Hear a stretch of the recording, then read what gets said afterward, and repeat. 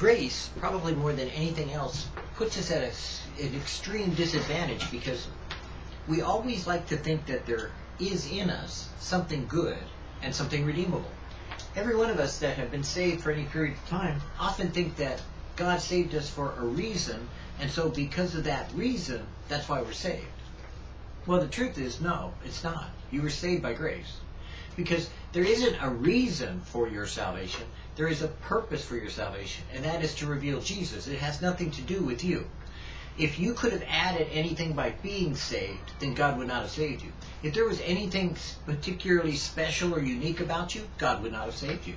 Because the reality is that God, out of His love, demonstrates His love for you by saving you because of His mercy and grace, not because there's something in you that's good.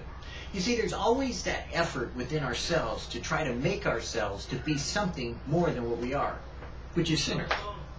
We cannot earn or add to the work that God has done. God is the one who is accomplishing it. When you like to look at yourself and think that you're good, you've already failed the test, because the reality is God has already determined and placed a verdict upon everything that you could possibly do for yourself. Before the foundations of the world were even made, He knew everything that you could have possibly thought of, done, or the attitudes that you have. And He found them guilty of sin. You see, you're not perfect, no matter how good you think you are. And that's the one thing that man always wants to do. He wants to make himself good. He wants to find in himself some kind of reality check that says, well, babies are innocent, aren't they? No, they're not. They're guilty of sin, as much as you are. And every one of us have that verdict, because babies are corrupt. They're born in corruption. If you wanted to treat sin as a new word, call it corruption, and it makes more sense sometimes, because then you begin to understand, well, if you're already corrupted, then you need to become perfect. So if your corruption needs to put on incorruption, then something has to change. And that's what God does through grace. If you think you are a very pure person and yet are not washed from your filthiness, righteousness has evaded you.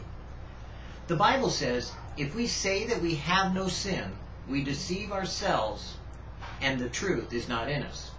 If we say we have not sinned, we make Him a liar and His word is not in us. From 1 John 1 and 8 and 10.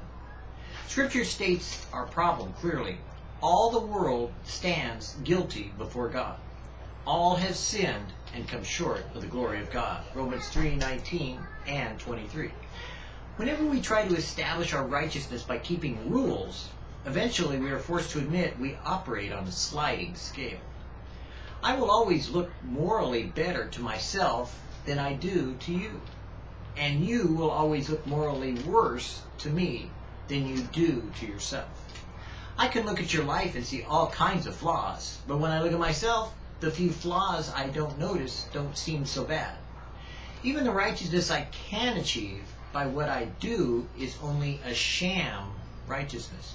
The Bible declares we are all as an unclean thing, and all our righteousness are as filthy rags. Isaiah 64:6.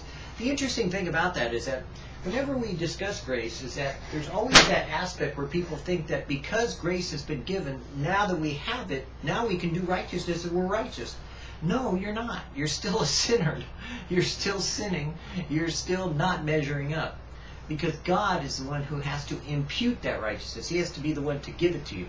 He has to be the one to say, yeah, by grace you're saved. I saved you because of what my Son has done, not because of what you have done. Because as far as I'm concerned, you're guilty.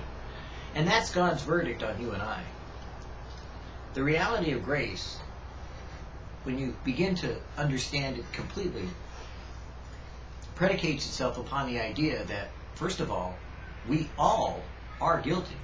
Not one person, whether young, old, new, past, present, or future, is righteous. All is all. And all has sinned. And all have been determined guilty before God. Before a holy, perfect God, that imperfection that you are, that corruption that you have become, that guiltiness that you have as being a sinner, born in sin and conceived in sin, is already determined to go into the lake of fire. You're already heading that direction. You have to try to stop yourself from going there, and you can't. There's nothing you can do to prevent that. That's going to happen, irregardless of what you do. But what God does is he says, I have a way to prevent you from being annihilated and in eternal torment if you'll accept it. But it's going to cost me dearly. It will cost me my son. So in grace, we find ourselves at the mercy of God because we can't do anything except make a choice. And that choice is to accept God's mercy and grace for us by the death and resurrection of his only begotten Son.